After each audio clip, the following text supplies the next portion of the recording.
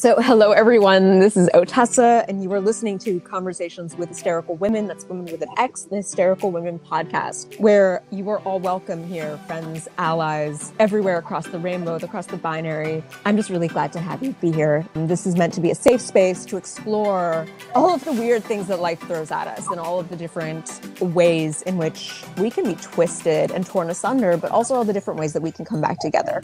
So thank you for listening, and I'm glad that you're here. And going to be cheesy, but comment, like, subscribe. I'm Tiffany Harris. I live in Washington, D.C. I work in the tech sector, but I'm also a social justice activist and community builder. And you are listening to Conversations with Hysterical Women. Awesome. So I follow you on Instagram because your content's really awesome. Thank you. And so you seem to really be into physical fitness and wellness.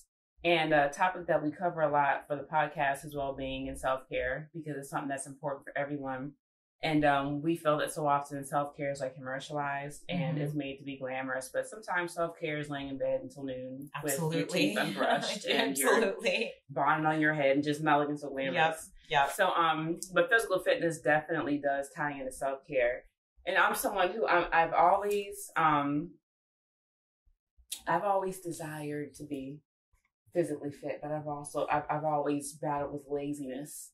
So, like for physical fitness for you, were you always fit, or was it like a journey you had to take to get to that place? Because you seem to like really be killing it. You just came back. Thank you. I just saw something on Instagram. You just did a race. Yeah, I do a lot of stuff like that now. I am dating someone, my partner, he owns a few gyms here in the city.